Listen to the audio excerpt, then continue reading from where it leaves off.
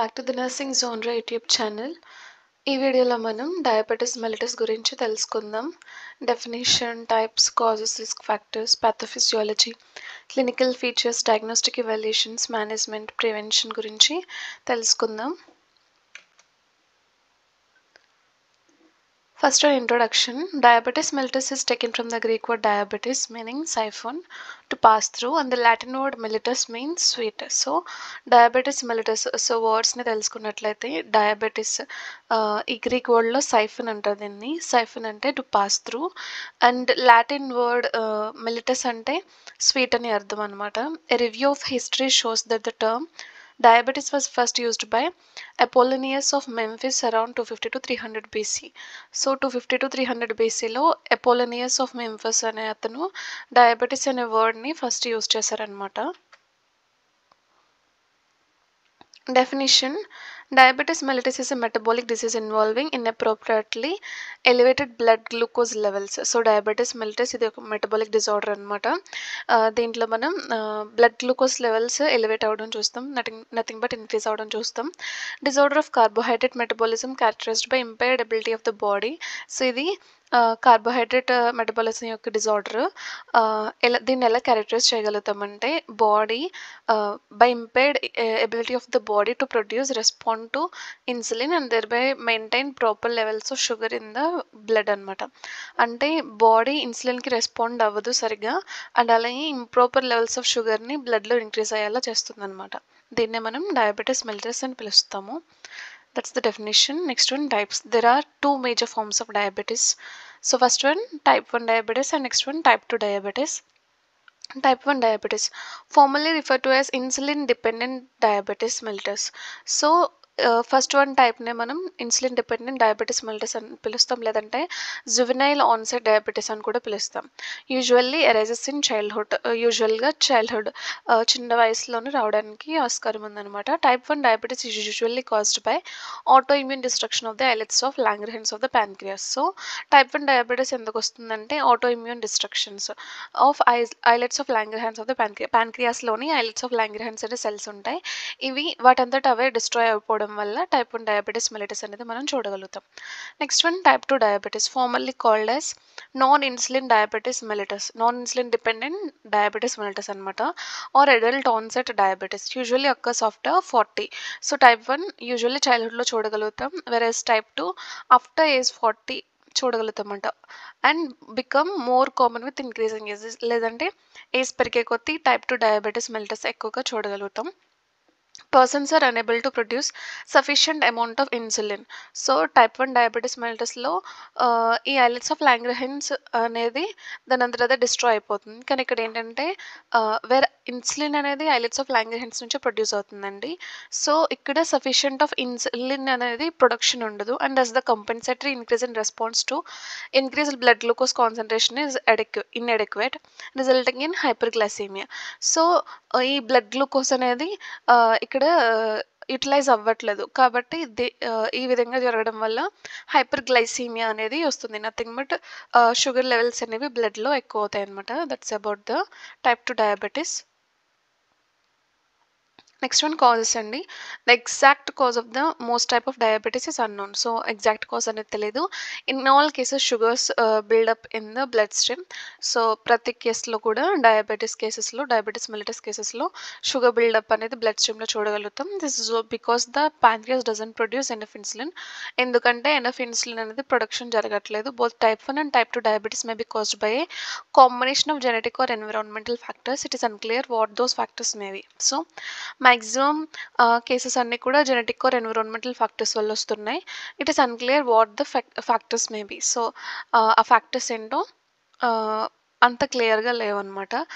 So risk factors చూద్దాం diabetes మెలిటస్కి. Family history, having a parent, brother are sister with type 1 diabetes. So మీ ఫ్యామిలీలో ఎవరికైనా type 1 diabetes ఉంటే మీకు కూడా వచ్చే ఛాన్సెస్ ఎక్కువ ఉన్నాయి. Age, you can get type 1 diabetes at any age, but it usually develops in children, teens are young adults. So ఎప్పుడైనా diabetes వచ్చే ఛాన్సెస్ ఉన్నాయి గానీ, ఈ టైప్ 1 అనే డయాబెటీస్ మాత్రం చిల్డ్రన్స్‌లోని, టీనేజ్ వాళ్ళల్లో, యంగ్ అడల్ట్స్‌లో వచ్చే ఛాన్సెస్ ఎక్కువున్నాయి. లేదా నెక్స్ట్ ఫ్యాక్టర్ వచ్చేసి ఓవర్ వెయిట్. సో, ఎవరైతే ఓవర్ వెయిట్‌గా ఉన్నారో వాళ్ళల్లో, ఎవరికైతే ఏజ్ 45 ఆర్ ఓల్డర్ ఉన్నారో వాళ్ళలో, have a parent, brother are sister with type 2 diabetes mellitus, ఎవరైతే టైప్ 2 డయాబెటిస్ మెలిటస్‌తో బాధపడుతున్నారో, ఫ్యామిలీ హిస్టరీ ఉందో, are physically active less than 3 times A week. So, ఎవరైతే ఫిజికల్‌గా అంత యాక్టివ్‌గా లేరో, అంటే బాడీలో మూవ్‌మెంట్ ఉంచకుండా ఓన్లీ రెస్టింగ్ పీరియడ్‌లో ఉంటున్నారు. Have ever had gestational diabetes. So, pregnancy టైంలో ఒకవేళ డయాబెటిస్ వచ్చినా కూడా ఫర్దర్‌గా ప్రెగ్నెన్సీ పీరియడ్ అయిన తర్వాత కూడా వాళ్ళు డయాబెటిస్‌తో బాధపడే అవకాశాలు ఎక్కువున్నాయి. Some Pacific Islanders and Asian American people are also at high risk. So, some geographic వాళ్ళు కూడా రిస్క్ ఫ్యాక్టర్స్ అని చెప్తున్నారనమాట. పాథోఫిజియాలజీ. డయాబెటిస్ మెలిటస్‌లో అసలు ఏం జరుగుతుంది? బాడీని ఎలా ఎఫెక్ట్ చేస్తుంది? So, insulin is a hormone secreted by the beta cells which are located within the clusters of cells in the pancreas called islets of Langerhans. So, ఈ insulin hormone అనేది beta cells ద్వారా produce అవుతుంది. ఈ beta cells nothing but islets of Langerhans అనమాట. Islets of లాంగర్హాన్స్‌లో alpha cells ఉంటాయి, beta cells ఉంటాయి. So, beta cells నుండి insulin hormone అనేది ప్రొడ్యూస్ అవుతుంది లేదా సెక్రెట్ అవుతుంది. నెక్స్ట్ ఏమవుతుందంటే insulin role in the bodies to trigger cells to take up glucose so that the cells can use this energy yielding sugar. So, insulin అనేది ఏం role play చేస్తుందంటే కొన్ని సెల్స్‌ని trigger చేసి అవి గ్లూకోజ్ యుటిలైజ్ చేసుకునేలా చేస్తుందన్నమాట. దానివల్ల షుగర్ అనేది అక్కడ యుటిలైజ్ అవుతుంది. Patients with diabetes may have dysfunctional beta cells resulting in decreased insulin secretion. So, ఎవరైతే డయాబెటిస్ ఉందో వాళ్ళలో డిస్‌ఫంక్షనల్ బీటా సెల్స్ ఉంటాయన్నమాట. బీటా సెల్స్ సరిగ్గా పనిచేయవు. సో, దాని ద్వారా ఇన్సులిన్ సెక్రెషన్ అనేది తక్కువ జరుగుతుంది. Are that muscle and adipose cells may be resistant to effects of insulin. So, insulin అనేది అల్టిమేట్‌గా ప్రొడ్యూస్ అవ్వడం తక్కువ జరుగుతుంది. Resulting in the decreased ability of these cells to take up and metabolise glucose. So, దాని ద్వారా glucose అనేది మెటబలైజేషన్ జరగట్లేదు, utilise అవ్వట్లేదు. In both cases the levels of glucose in the blood increases causing hyperglycaemia. So, ఈ 2 కేసెస్‌లో కూడా glucose అనేది utilise అవ్వకపోవడం వల్ల బ్లడ్‌లో గ్లూకోజ్ లెవెల్స్ అనేవి పెరుగుతున్నాయన్నమాట, కాజింగ్ హైపర్‌గ్లైసీమియా. దీని ద్వారా హైపర్‌గ్లైసీమియా ఛాన్సెస్ ఎక్కువ వస్తున్నాయన్నమాట. అలా pathophysiology. Next one symptoms. Symptoms ఏంటంటే polyuria, urinate P a lot often at night. So, polyuria ఎక్కువ నైట్ టైమ్స్‌లో ఎక్కువ యూరినేట్ చేస్తారు. Are very thirsty. సో, ఎక్కువ ఆకలేస్తుంది. Lose weight without trying. So, వాళ్ళ ప్రమేయం లేకుండానే ఎక్కువ వెయిట్ అనేది లూజ్ అవుతారనమాట. Are very hungry. చాలా ఆకలిగా ఎక్కువ ఆకలేస్తుంది, ఎక్కువ దాహమేస్తుంది. హ్యావ్ బ్లడ్ రివిజన్ ఉంటుంది. మబ్బుగా కనిపిస్తుంది. Have number tingling hands of feet. So, hands of feets అనేవి నంబ్ అయిపోతాయి. లేదంటే టింగ్లింగ్ సెన్సేషన్ అనేది ఉంటుంది. Feels very tired. ఎక్కువ వీక్‌గా, అలసటగా ఉంటారు. హ్యావ్ వెరీ డ్రై స్కిన్ ఉంటుంది. Have source that heal slowly. So, ఎప్పుడైనా సరే ఏమైనా స్కిన్ ఇంజ్యూరీ అయినా కూడా చాలా స్లోగా హీల్ అవుతుందనమాట. Have more infections than usual. So, ఎక్కువ ఇన్ఫెక్షన్స్‌కి గురవుతూ ఉంటారనమాట. Diagnostic test. సో, ఈ డయాబెటిస్ మెలిటస్‌ని మనం ఎలా గుర్తించొచ్చు? A1C test. This test measures your average blood sugar level over the past 2 or 3 months. So, A1C test ఏంటంటే మీ యావరేజ్ బ్లడ్ షుగర్ ఎలా ఉంది? So, 2, 3 నెలలుగా మీరు ఆహారం తీసుకోవచ్చు. సో, నార్మల్‌గా ఏమవుతదంటే మీరు నెక్స్ట్ డే బ్లడ్ షుగర్ చేపించుకుంటున్నట్లయితే ముందు రోజు షుగర్ కంటెంట్ గానీ, కార్బోహైడ్రేట్ కంటెంట్ గానీ తక్కువ తీసుకుంటే నెక్స్ట్ డే అల్టిమేట్‌గా మీరు ర్యాండమ్ టెస్ట్ చేపించుకుంటే గనక ఏమనొస్తదంటే నార్మల్ లెవెల్స్ ఎక్కువగా చూపించడానికి ఆస్కారం ఉంది. వెరాజ్ A1C టెస్ట్‌లో ఏంటంటే సో, పాస్ట్ 2-3 మంత్స్ నుండి మీ బ్లడ్ షుగర్ ఎలా ఉందో దాని average value చెప్తదనమాట. And A1C below 5.7% is normal. So, 5.7% ఉంటే అది నార్మల్. బిట్వీన్ 5.7-6.4% ఉంటే మీకు ప్రీ డయాబెటిస్ ఉందని అర్థం. 6.5 కన్నా ఎక్కువ ఉంటే గనక మీకు డయాబెటిస్ ఉందని అర్థం అనమాట. This is the A1C test. Next one, fasting blood sugar test. This measures your blood sugar after an overnight fast. So, ముందు రోజు మీరు ఏమి తినకుండా ఉండాలి. A fasting blood sugar level of 99 mg/dl or lower is normal. So, 99 mg/dl ఉంటే అది normal అనమాట. దానికన్నా తక్కువ 99 mg ఉంటే అది నార్మల్. 100-125 mg/dl ఉంటే కనుక మీకు ప్రీ డయాబెటిస్. సో, డయాబెటిస్ వచ్చే ఛాన్సెస్ ఉన్నాయి. 126 mg/dl or higher, 126 కన్నా ఎక్కువ ఉంటే కనుక మీకు డయాబెటీస్ ఉందని అర్థం అనమాట. Next diagnostic test glucose tolerance test. So ఈ గ్లూకోజ్ టాలరెన్స్ టెస్ట్ ఏంటో చూద్దాం. This measures your blood sugar before and after you drink a liquid that contains glucose.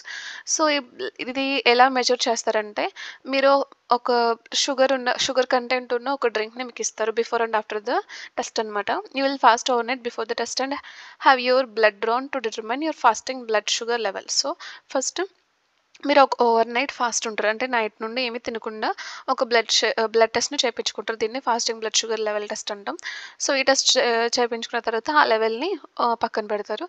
Then you will drink the liquid and have your blood sugar level checked 1 hour, 2 hour and possibly 3 hours afterwards. So తర్వాత మీకొక sugar content ఉన్న ఒక డ్రింక్‌ని ఇస్తారు. అది తాగిన తర్వాత 1 అవర్‌కి, second అవర్‌కి, third అవర్‌కి so sugar అనేది test చేయడం జరుగుతుంది. At 2 hours blood sugar level of 140 mg/dl are lower is considered normal. So 2 గంటలైన తర్వాత మీ బ్లడ్ షుగర్ లెవెల్ 140 కన్నా లేదంటే దానికన్నా తక్కువ ఉంటే దాన్ని నార్మల్ అని పిలుస్తారు. Less than 140 are equal to 140 ఉంటే దీన్ని నార్మల్ అని పిలుస్తారనమాట. 140 నుండి 199 ఉంటే మీకు ప్రీ డయాబెటిస్ ఉందని అర్థం.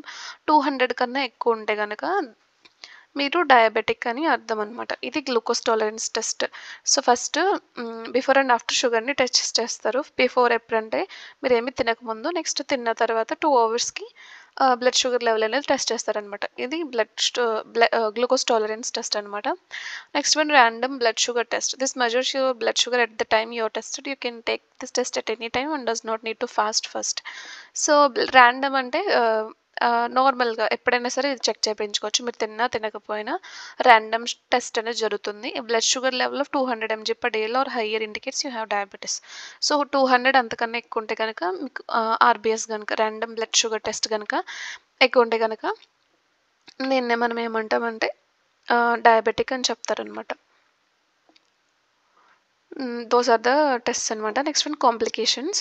Heart and blood vessel diseases. So cardiovascular diseases వచ్చే ఛాన్సెస్ ఎక్కువ ఉన్నాయి. Diabetic neuropathy. So nerve damage ఉండే ఛాన్సెస్ ఉన్నాయి. నాజియా, ఫీల్ టు వామిట్ అనేది ఉంటుంది. వామిటింగ్ ఉంటుంది. డయేరియా ఆర్ కాన్స్టిపేషన్ చూడొచ్చు. Erectile dysfunction, so sexual disorders మేల్స్లో చూడొచ్చు. Kidney damage from diabetes. So diabetic nephropathy ఉంటుంది. I damage from diabetes. So diabetic retinopathy ఉంటుంది. Food damage అవుతుంది. స్కిన్ అండ్ మౌత్ కండిషన్స్ ఉంటాయి. Hearing impairment ఉంది. Alzheimer's disease ఉంటుంది. Alzheimer's disease అంటే so పెద్దవాళ్ళు మర్చిపోతూ ఉంటారు అనమాట. Depression related to diabetes. So diabetes వల్ల డిప్రెషన్ వచ్చే ఛాన్సెస్ కూడా ఉన్నాయన్నమాట. So how can we manage? ఎలా మనం డయాబెటీస్ని మేనేజ్ చేసుకోగలం? The physiology and treatment of diabetes or complex and require multitude of intervention for successful disease management. So physiology and treatment of diabetes or complex. So ఈ diabetes అనేది very complex కాబట్టి చాలా interventions మనం చూడొచ్చు అనమాట. Treatment of type 2 diabetes mostly involve life style changes and monitoring of your blood sugar along with oral diabetes drugs, insulin are both. So type 2 diabetes అనేది నార్మల్గా మన లైఫ్ స్టైల్ చేంజెస్ చేసుకుంటే కనుక, అలాగే మన బ్లడ్ షుగర్ని మానిటర్ చేసుకుంటూ ఉన్నట్లయితే, ఓరల్ టాబ్లెట్స్ తీసుకుంటూ, లేదంటే ఇన్సులిన్ తీసుకుంటూ, లేదంటే బోత్ టాబ్లెట్స్ అండ్ ఇన్సులిన్ తీసుకుంటూ ఉంటే కనుక టైప్ 2 డయాబెటీస్ మెలిటస్ని మనం మేనేజ్ చేసుకోగలం. So first one, monitoring your blood sugar. Careful blood sugar testing is the only way to make sure that your blood sugar level remains within your target range. So first management ఏంటంటే ఎప్పుడు కూడా మనం blood sugar లెవెల్స్ని check చేసుకుంటూ ఉండాలి. అలాగే target రేంజ్లో ఉన్నాయా లేదా, అంటే నార్మల్ లెవెల్స్లో విత్ ఇన్ ద నార్మల్ రేంజ్లో ఉందా లేదో చూసుకుంటూ ఉండాలి. Next one, insulin therapy. People with type 1 diabetes must use insulin to manage blood sugar to survive. So type 1 diabetes మెలిటస్లో ఏం జరుగుతుందంటే, ఆటో ఇమ్యూన్ డిసీజ్ అని చెప్పుకున్నాం కదా. సో ఐలెట్స్ ఆఫ్ లాంగ్రెహెన్స్ వాటంతట అవే డిస్ట్రాయ్ అయిపోతూ ఉంటాయి. కాబట్టి కంపల్సరీ ఇన్సులిన్ అనేది యూజ్ చేయాలన్నమాట. అక్కడ ఇన్సులిన్ ట్రీట్మెంట్ అనేది ఉండాలి అక్కడ. Many people with type 2 diabetes mellitus are gestational diabetes also need insulin therapy. So చాలామంది టైప్ 2 డయాబెటీస్ వాళ్ళు కూడా సో లైఫ్ స్టైల్ చేంజెస్తో కూడా అవ్వకపోయినట్లయితే, ఎన్ని ఓరల్ మెడికేషన్స్తో కూడా పని అవ్వకపోతే కనుక ఇన్సులిన్ థెరపీ అనేది అక్కడ యూజ్ చేసుకోవచ్చు. Third one, oral drugs block the action of the stomach or intestinal enzymes that break down carbohydrates, slowing their absorption or make your tissues more sensitive to insulin. So, insulin therapy. Next one oral drugs అనమాట. ఎవరైతే oral డ్రగ్స్తో కూడా manage చేసుకోగలరు డయాబెటీస్ని, వాళ్ళు oral డ్రగ్స్ని use చేసుకోవచ్చు. ఇవి ఏం చేస్తాయంటే ఈ స్టొమక్ ఆర్ ఇంటెస్టైనల్ ఎంజైమ్స్ ఏవైతే కార్బోహైడ్రేట్ని బ్రేక్ చేస్తున్నాయో వాటిని బ్లాక్ చేసి వాటి అబ్జార్ప్షన్ని slow చేస్తాయన్నమాట. Are make your tissues more sensitive to insulin. So ఇన్సులిన్ని sensitive అయ్యేలా చేస్తాయన్నమాట ఈ ఓరల్ డ్రగ్స్ అనేవి. These are the 3 management. And అలాగే bariatric surgery and transplantation is mostly 99% పీపుల్కి ఇది అప్లై అవ్వదు. So mostly life style changes and insulin therapy ద్వారా survey అవ్వచ్చు diabetic people. So the last స్టేజ్లో ఉన్న వాళ్ళకి gastric bypass and other weight loss surgeries known as collectively known as bariatric surgery involve making changes to your digestive system to help you lose weight. So ఎవరైతే బాగా over weight అయిపోయి ఉన్నారో and అలాగే డయాబెటిక్తో ఉన్నారో వాళ్ళకి గ్యాస్ట్రిక్ బైపాస్ సర్జరీ అనేది use అవుతుంది. Next one transplantation. ఎవరైతే ప్యాన్క్రియాస్ బాగా పాడైపోయి బీటా సెల్స్ ప్రొడ్యూస్ అవ్వట్లేదు, pancreas transplant may be an option వాళ్ళకి. Islets of Langerhans transplants are being studied as well. With a successful pancreas transplant you would no longer need insulin therapy. So pancreas transplantation జరిగితే కనుక మీకు insulin therapy ఇంకా అవసరం లేదనమాట. Prevention. Type 1 diabetes can be prevented. Type 1 diabetes can't be prevented, but the healthy lifestyle choices that help treat pre-diabetes, type 2 diabetes and gestational diabetes can also help them to prevent. So ఇక్కడ ఏంటంటే type 1 డయాబెటీస్ని మనం prevent చేయలేం, ఎందుకంటే auto immune disorder కాబట్టి. But మనం ముందుగా వచ్చే pre డయాబెటీస్ని కానీ టైప్ 2 డయాబెటీస్ కానీ జెస్టేషనల్ డయాబెటీస్ని కానీ మనం ప్రివెంట్ చేయగలం. సో దాంట్లో ఫస్ట్ ప్రివెన్షన్ మెథడ్ ఏంటంటే eat healthy foods. So choose foods lower in fats and calories and higher in fibre. So ఏవైతే ఫ్యాట్స్తో ఉన్నాయో ఆ ఫుడ్స్ని తక్కువ తీసుకోవడం, అలాగే ఏవైతే ఫైబర్ కంటెంట్తో లైక్ ఎక్కువ ఫైబ్రస్ కంటెంట్తో ఉన్నాయో లైక్ బీరకాయ కానీ సో ఇంకా ఉన్నాయి కదండి foods.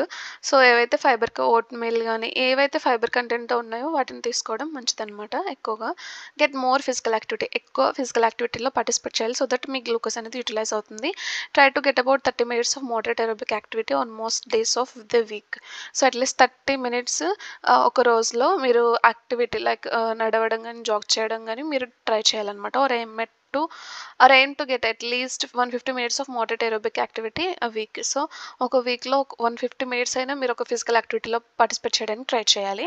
Loose excess pounds. If you're over weight lose even 7% of your body weight can lower the risk of diabetes. So ఒకవేళ మీరు ఓవర్ వెయిట్తో ఉన్నట్లయితే కనుక అట్లీస్ట్ 7% మీరు బాడీ వెయిట్ని లూజ్ చేసుకోవడానికి ట్రై చేయాలి.